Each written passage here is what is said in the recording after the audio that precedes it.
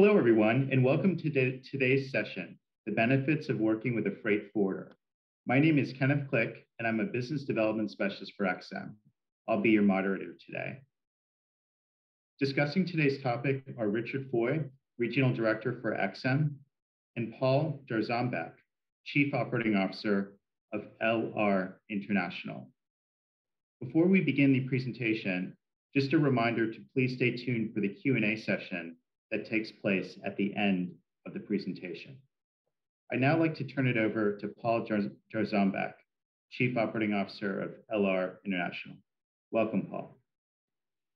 Well, thanks very much, Ken, and welcome to everyone. Glad you could be here for this important session. Today, we're talking about logistics support related to exporting. My name is Paul Jarzambek. My company is LR International. We're freight forwarders and customs brokers. We're headquartered in Chicago, just 2 miles east of O'Hare International Airport. We help companies move their cargo around the world. We also do a lot of other support services. And one of the things we do is work closely with organizations like the Export-Import Bank of the United States, helping export clients make sure that when they do the hard work of selling goods overseas and finding customers and building high quality products, they can get paid on their international orders. And that's certainly in the forefront of everyone's mind. So my goal today is to, with Rich, to help you understand the different aspects of working with a freight forwarder, why a freight forwarder is an important piece in the overall process. We're also going to touch on INCOTERMs and some risk management, risk mitigation issues as well. So the first topic is really just the role of the freight forwarder, understanding why you need a freight forwarder when you're exporting. What does a freight forwarder do in the process? A freight forwarder is really a flexible extension of your international functions of your team. The freight forwarder stands between you, the exporter, and carriers around the world that move cargo. Freight forwarders at their core are shipping companies. They book cargo with carriers, and then they work on things like documentation, customs requirements around the world to make sure that your shipments ultimately get to your customer and that you have a successful export process. So freight forwarders are an agent for international carriers. They're also an agent for the exporter. So we say in the freight forwarding business that we serve two masters, really, one of which being the exporter and another being those carriers that we have to have good relationships with in order to get your cargo exported successfully. We want to be a logistics planning partner with exporters. We prefer to be involved early in the process so that we can provide options. There are usually several ways to do every type of export shipment. And we want to give our clients those options and help them make good decisions. We want to be a planning partner. We're certainly a liaison between the exporter and other service providers, including XM Bank. We interact often with either XM Bank or potentially our exporter's commercial banking partner. We interface with insurance companies, packing and crating companies, certainly customs services around the world, and the federal government in the United States in terms of export compliance. So we like to say that the freight forwarder is kind of the conduit or the glue that pulls together all of the different parties that an exporter may work with to facilitate and complete their export shipments. And lastly, the documentation. The documentation is really a key piece to any export transaction. We can do everything right, but if something's wrong with the documents, usually the shipment may experience some kind of delay or hold up overseas. And as a freight forwarder, we work with exporters to sort of scrub their documentation and make sure that all of the component parts of it are correct and are going to be compliant in the country that they're exporting to. And that can involve the documentation associated with making sure that you get paid for your export orders. So that could be a commercial banking instrument like a letter of credit or some instrument like that, or it could be in conjunction with offering your customer overseas terms and some credit insurance that's built in to that process to protect you, the exporter. And that's certainly where we interact with Ex-Im Bank on a regular basis.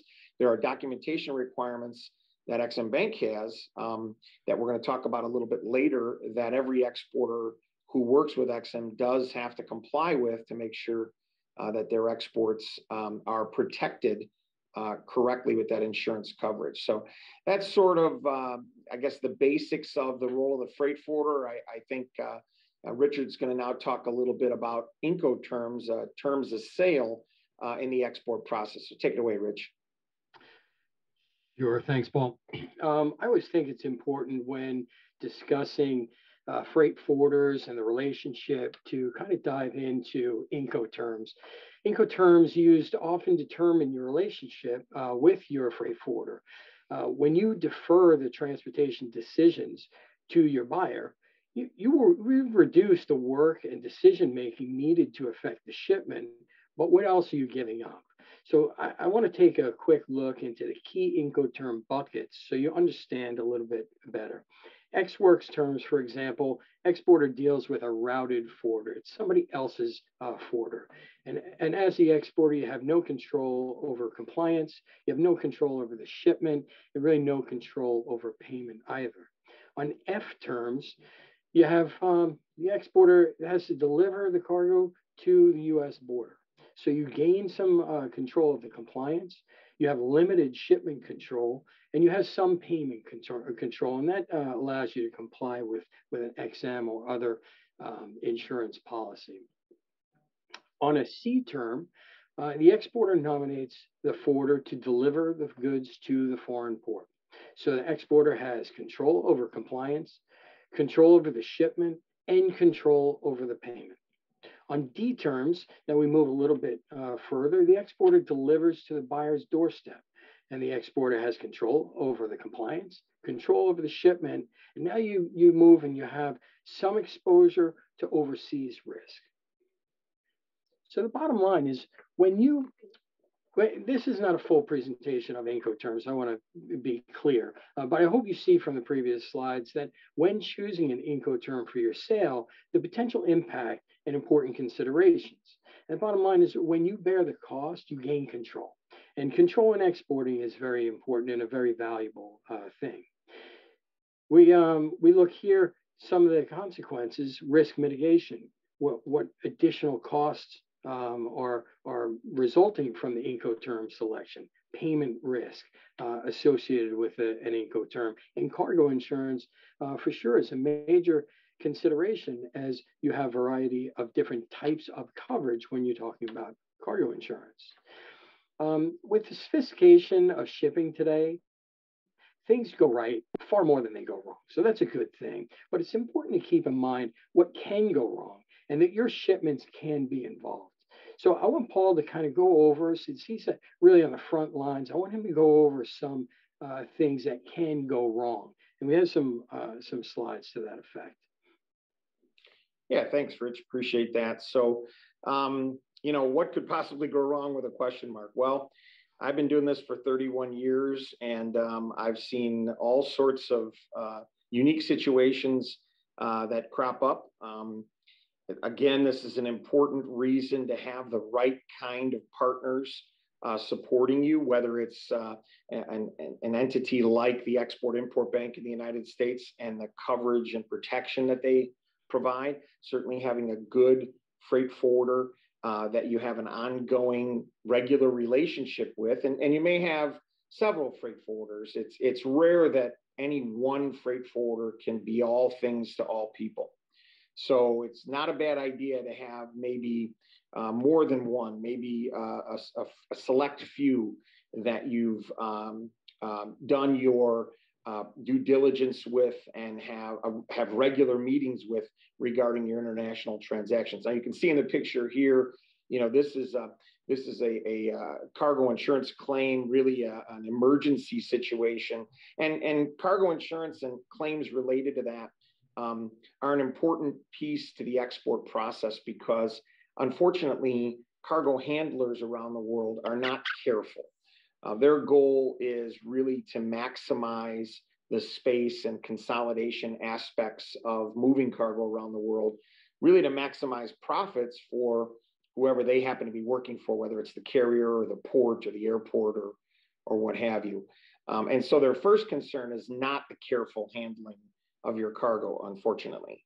And so accidents and claims can occur. I think we have a couple of additional pictures of things that have gone wrong from a claims standpoint. I get this question a lot from people, how often are there really bad storms at sea or other situations where cargo claims occur? And unfortunately, my answer is, somewhat often. So proper cargo insurance coverage, which is separate from your accounts receivable insurance and protection, cargo insurance coverage will protect against damage, loss, theft, things of that nature. And those things certainly happen. But even aside from those things, some of the perils around the world when you're exporting come up, and they're unexpected. You may have a situation where a government changes hands, unexpectedly, where there's maybe a change in regimes, or there could be a significant weather-related event that shuts a country and its financial institutions down. And so there are a lot of risks out there that you have to mitigate against. Your freight forwarder is going to help connect you to the right organization or agency that provides that kind of risk mitigation coverage or service. And so, again, I said before, a freight forwarder is kind of the glue that really pulls the entire export transaction together. And I'd stand behind that. And I think when in doubt, just ask your freight forwarder, say, okay, I'm concerned about this risk. What's your suggestion for mitigating that risk? And I would say very often your freight forwarder will have a strategy if you don't already have one, in place at your company. So just be aware of those risks. We talked a little bit previously about documentation requirements. There's some risk inherent in getting the documents right as well. And your freight forwarder tends to help you, the exporter, pull that together. Now, this graphic kind of shows you the typical responsibilities from a documentation standpoint on a traditional export. As you can see in the center, the exporter bears quite a bit of responsibility. Some of it's shared, most of it is directly the exporter's responsibility. Things like invoices in the transaction and properly documenting how the shipment is packed. There's an export declaration process that the U.S. government requires of all exporters, pushing those data elements from the export, the important details related to the export into the system that the federal government kind of monitors and maintains. In some cases, you may have exports that require permission from the U.S. government, and that's where an export license comes into play. Certain certificates of origin for shipping around the world, very common today because of the many free trade agreements that are out there, not just the U.S. having roughly 22 free trade agreements, but the rest of the world has free trade agreements of their own. And so certificates of origin, very common documentation requirement.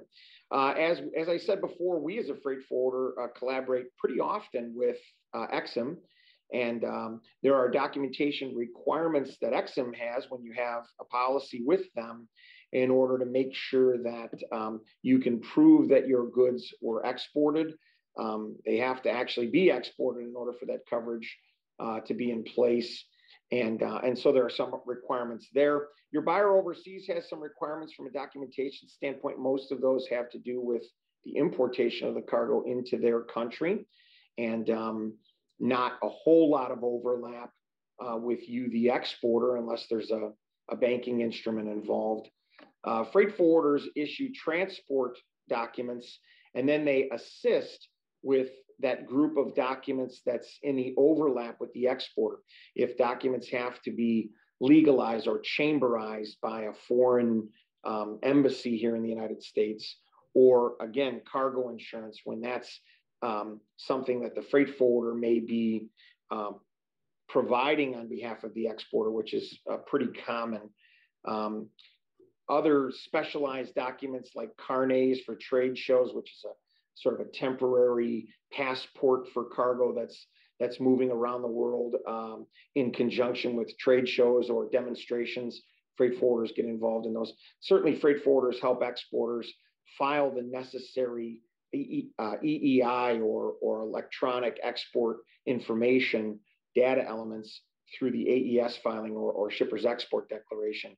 Freight forwarders are 95% of the time doing that in conjunction with the exporter. So it's a process they do on behalf of the exporter. So the documentation requirements can be a little bit, they can appear a little bit complicated. Actually, if you're working closely with your freight forwarder, most of these can be put together pretty easily. And I would just encourage you to collaborate with your freight forwarder, on those documentation requirements. As I said before, you can do everything right, but if there's something wrong with the documents, it can be rather frustrating, and shipments can be delayed a little bit as a result of that. So you want to be talking about this early and often with your freight forwarder.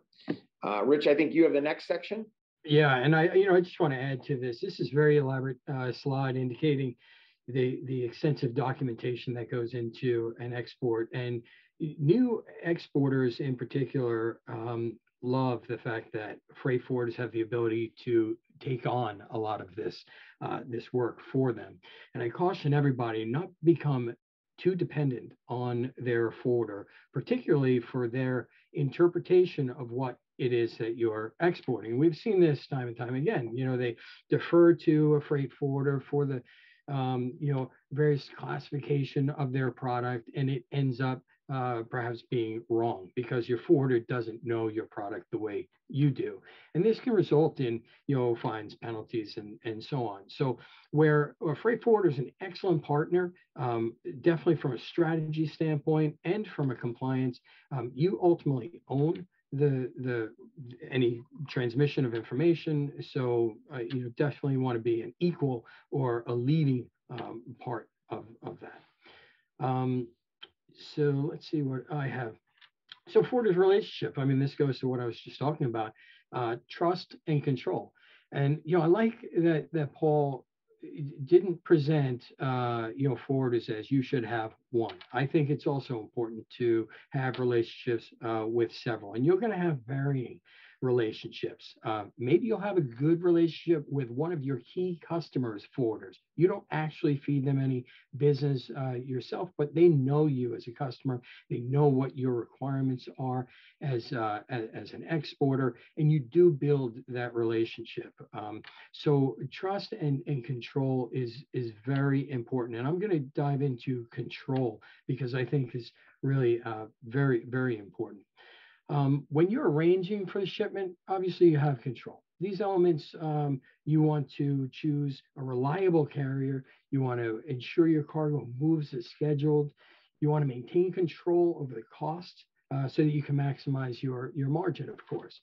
When you have a relationship with a forwarder, or ideally a few forwarders, you'll be able to leverage that relationship and get preferred rates and perhaps shipping priority in key times.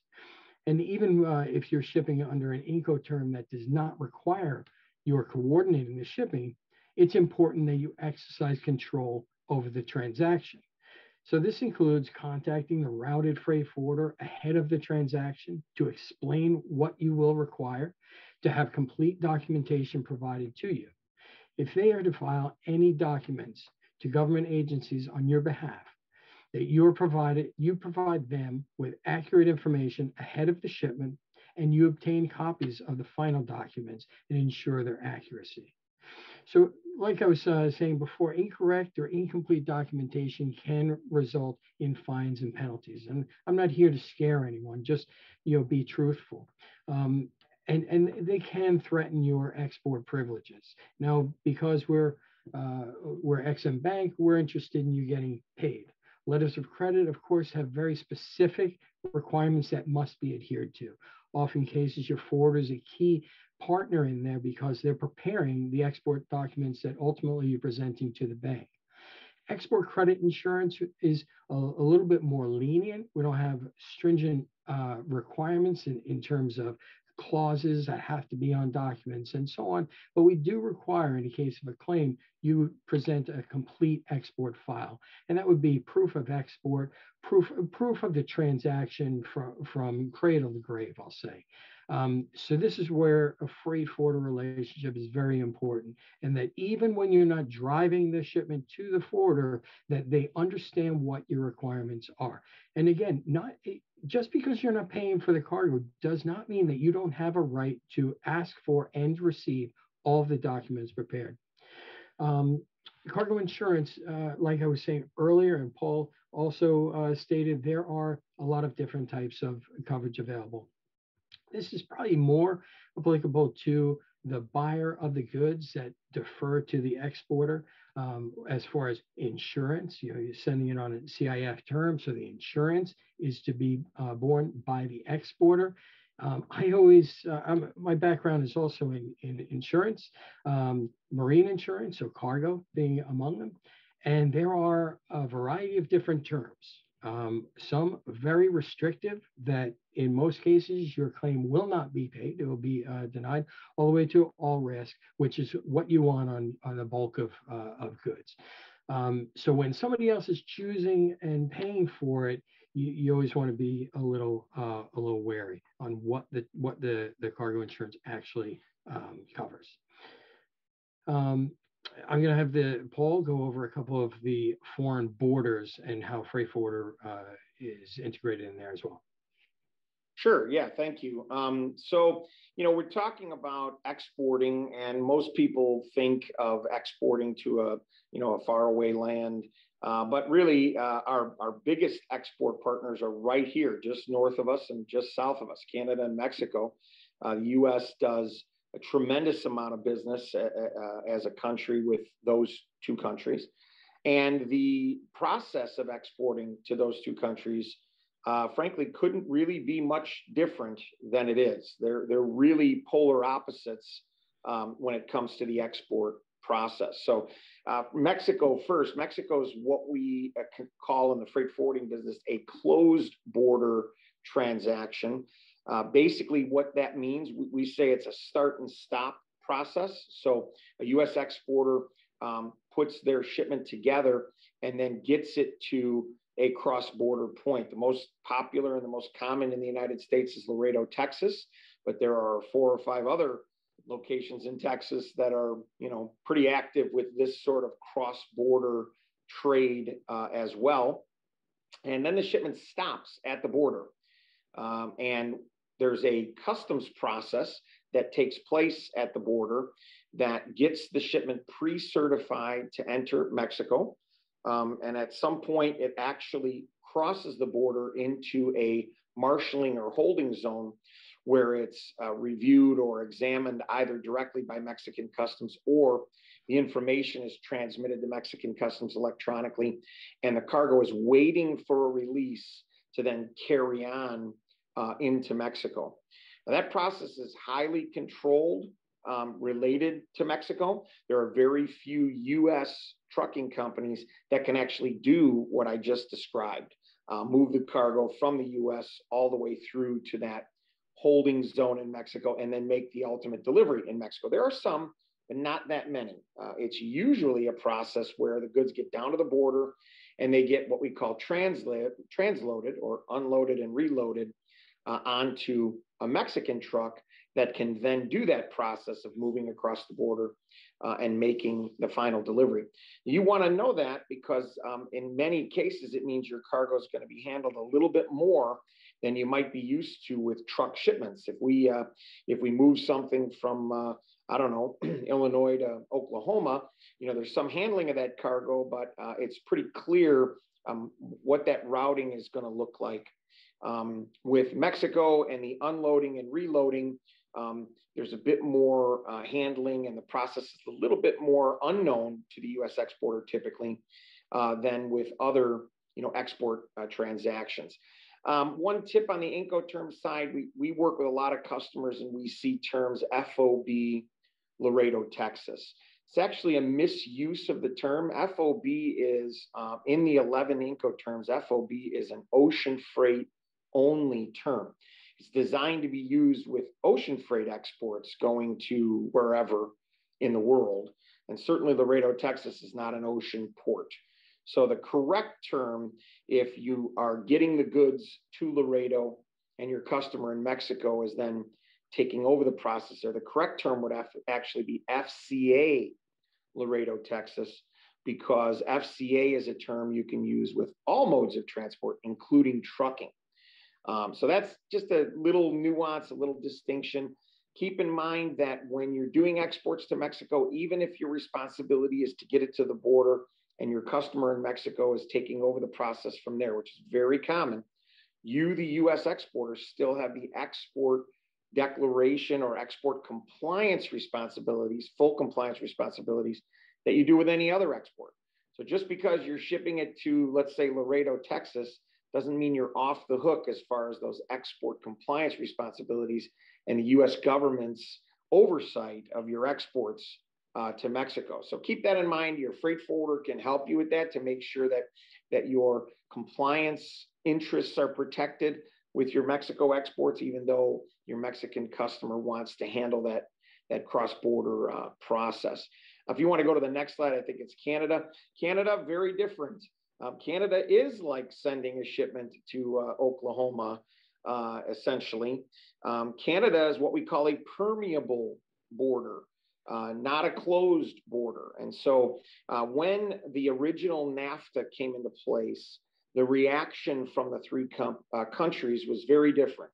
And certainly between Canada and Mexico, the reaction with Canadian exports was to open the border to truck traffic in both directions, truckers, both American truckers and Canadian truckers. And a system was created, essentially a barcoding system was created to allow trucks to move through the border in a very quick and easy pace. If you think of maybe paying a toll in those states in the United States where you have to pay a toll, the process of crossing the border between the US and Canada for freight, and certainly pre-COVID, is much like paying a toll. There is a process.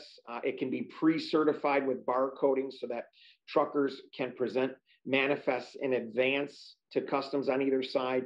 Process is very quick. Mexico took a different approach.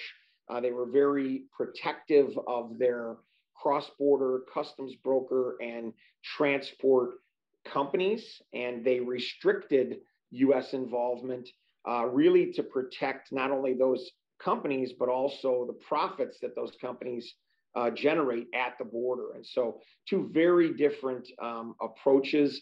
Canada and the US also have a treaty in place, and we have for a long time, to exchange export statistical information on a monthly basis. And so other than with licensed cargo, there is no export declaration requirement for shipments to Canada from the US. And that's a pretty unique distinction. And it helps make the process that much easier. Hence, Canada is our #1 trading partner of all countries around the world. So exports to Canada are not very difficult. Exports to Mexico can be certainly more difficult, closed border. The rest of the world operates very similarly. So if you think of Canada and Mexico, they have their own nuances.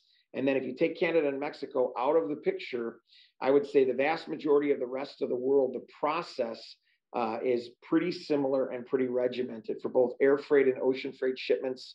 There are data elements that have to be submitted to our federal government for both statistical compilation as well as compliance purposes. So our government says that exporting is a privilege. It's not a right. So it isn't that every U.S. company has the right to export. They have the privilege of exporting. And that privilege is something that our government does monitor and wants to make sure that those exports and products moving are also in line with our national interests over a variety of agencies. So the process for the rest of the world, there's an export sort of declaration process. There's an export customs clearance process in the United States here. And then there's documentation and carriers that move the goods around the world. And that documentation kind of unlocks the customs process in the destination country so that your customer can ultimately get the goods. Depending on the Incoterm you choose, you'll either be responsible for the entire process door to door and everything involved in it, or you'll be responsible for maybe just the preparation of the shipment and the loading of the truck that shows up that your customer has hired through their freight forwarder, or anywhere in between. So the 11 Incoterms really, depending on which one you use, sort of dictate how much you, the exporter, are going to be responsible for in your rest of the world exports. So, and those are, as we said before, have some documentation that go with them, and certainly carrier relationships, and that's where good freight forwarders that you would develop relationships come into the picture. I think you're up next, Rich. Yeah, so really, why should we care? As XM Bank, why do we care who you deal with? Why do we care if you work with a freight forwarder or you don't? And I'll tell you a little bit about XM. XM Bank exists to grow jobs through export. We do this really by reducing the financial risks associated with exports. And while we don't exist to make a profit the way private companies do, we do this to make sure that exporters make a profit and that they continue to succeed and grow. To that end, when an exporter must make a claim because they've not been paid on an export, we want to be able to pay that claim, and we want to be able to make them whole. And what we've seen over the years is that inadequate shipping documents are the number one reason for short-term multi-buyer insurance claims, denials. Freight forwarders can help with that. They can tighten up the documentation side of things. Failed to ship to the buyer in the buyer's country, among the top 3 reasons for ESS claim denials. It's single buyer policies, and that would be proof of export, as in the case of Mexican shipments. So non-compliance with policy shipping requirements hurts the U.S. exporter. Claim denials hurt XM's reputation in the marketplace, and people are less likely to come to us to help secure their exports if we're known as denying claims. We're not, fortunately, because we try to work through these things. We work with exporters to try to get the documentation necessary. But it's always difficult, more difficult, I'll say, to try to reach back and get documentation that should have been had within days of the export. When you're months out. I'm sure if you talk to Paul, he says, yeah, trying to find a export documentation from 5-6 months ago is kind of a burden for his staff, and it takes them away from what they really should be doing, which is processing today's shipment. So it's important that the exporter, the broker, fully understands the requirements of the XM policy from a shipping documentation standpoint. Requirements differ, as Paul went into, depending on where you're exporting to. And we suggest that you consult with a solid freight forwarder of your choosing. Obviously, Paul is here because he's well respected in the field. He brings a wealth of knowledge, but obviously there are other freight forwarders as well. If X works or F terms to the rest of the world are the only acceptable Incoterm to foreign buyers, it's very important that you reach out ahead of the shipment and make your requirements from a documentation standpoint known. You want to be able to have a complete export file within days of exporting. That will put you in the best position from a regulatory standpoint, as well as from a claims standpoint. I'm going to share my contact slide with you. So maybe you take a picture of it and we'll move on. I'm going to share Paul's as well. Take a picture of that. If not, you can reach out to anyone within XM Bank. If you like what Paul said, if you like what I said, if you have additional questions, please feel free to reach out to either one of us. We're happy to help. If you have immediate questions, we are going to have a Q&A session right now. So Ken's going to come back on the line. He's going to gather some questions for Paul and myself, and hopefully we'll answer them to your satisfaction.